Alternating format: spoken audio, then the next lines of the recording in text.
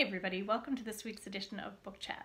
So in our theme at looking at distinctly Black Canadian experiences, the book that I have today I'm really excited about, mostly because, well, for two reasons. So there's not a lot well known about this story in just sort of general Canadian history. And then there's really not a lot available for children about this particular topic. So this, for me, makes this a great book. So the book is called Africville, and Africville was a community settled just outside of Halifax in Nova Scotia. So it was settled in the 1800s. So a lot of formerly enslaved Black people ended up living there, as well as some loyalists left over from the Civil War, and people who had come from the US came to, that's where a lot of Black Canadians settled. So this became a community unto itself. The thing that I love about this book is that, so it no longer exists. Africville no longer exists, and we'll get to that. But this book has a very distinctive Eastern Canadian flair to it.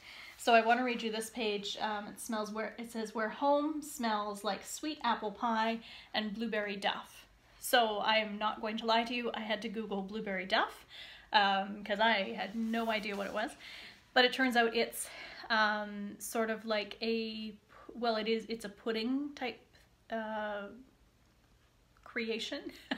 So if you think Christmas pudding, so not like chocolate pudding, vanilla pudding, but if you think Christmas pudding, it's that kind of creation. So there's some good learning there for me. And so you can see it takes on, and it's very regional.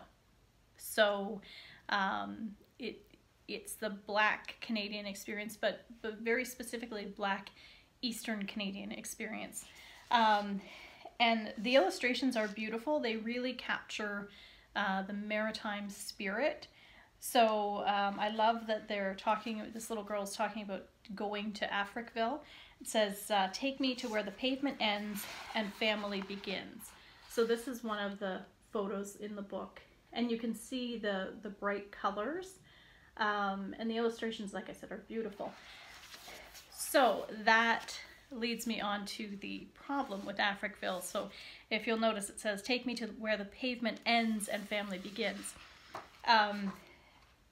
Although it was basically an extension of Halifax, and people who lived in Africville paid taxes to the city of Halifax, that particular community, which had about 400 people living in it, was very, very neglected. So there were no roads, there was no electricity, there was no running water. And I just want to read to you, this is from the Canadian Encyclopedia, which if you're ever looking for a topic that has to do with Canadian history, the Canadian Encyclopedia online is a great resource. So when they're talking about the problems in Africville, the city of Halifax continued to place undesirable services in Africville in the second half of the 19th century. These included a fertilizer plant, slaughterhouses, Rockhead Prison, the night soil disposal pits, which were for human waste, and the infectious diseases hospital. In 1915, Halifax City Council declared that Africville will always be an industrial district. Many Africville residents believed anti-Black racism was behind these decisions, because you have to remember that it was declared an industrial district, but it was where people had made their homes, so it wasn't actually an industrial district. It's where Halifax City Council decided to put all of these things. And a couple of interesting things, Duke Ellington's father-in-law was from Africville, and Portia White, who was a Black Canadian singer who you may not have heard of, but Google her, she's spectacular. She was a teacher in Africville.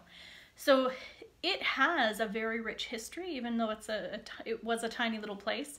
And it's now, the government issued a formal apology in 2010 because the people who lived there eventually were forced to move. So the government just kind of came in and said, you don't live here anymore.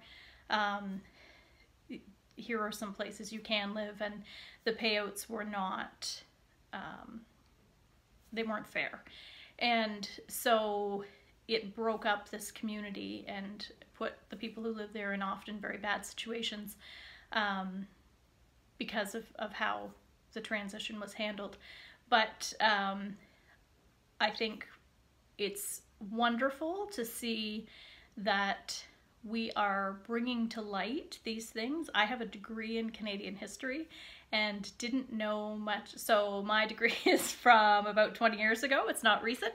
But until probably 3 or 4 years ago, I didn't know Africville was a thing as a person with a 4-year degree in Canadian history. So if people who are really studying Canadian history in depth don't know anything about it because it's been brushed under the rug,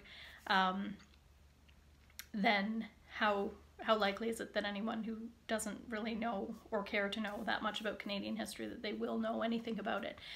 So I was overjoyed to see this book by Shantae Grant, who has written some other great children's books. But, you know, I mean, this one, like I said, it's so important to me because most Canadians don't know about it. Most people around the world don't know about it. And resources to be able to have conversations with children about these experiences is super duper important. I think it's how we will implement change in the future. So we need to have these resources to launch these conversations to talk about what happened. So I would really recommend that you grab a copy of this for your classroom library or your home library if you're watching this as a parent, because it's a great story and it's an important piece of Canadian history that we need to know about. So please give this video a like if you enjoyed learning about something that was maybe new to you. And please remember to subscribe to the channel, leave a comment below if you have any other great resources about Africville for young people, because I would love to build my collection even more. So thanks for watching, have a wonderful day, and I will see you next Monday.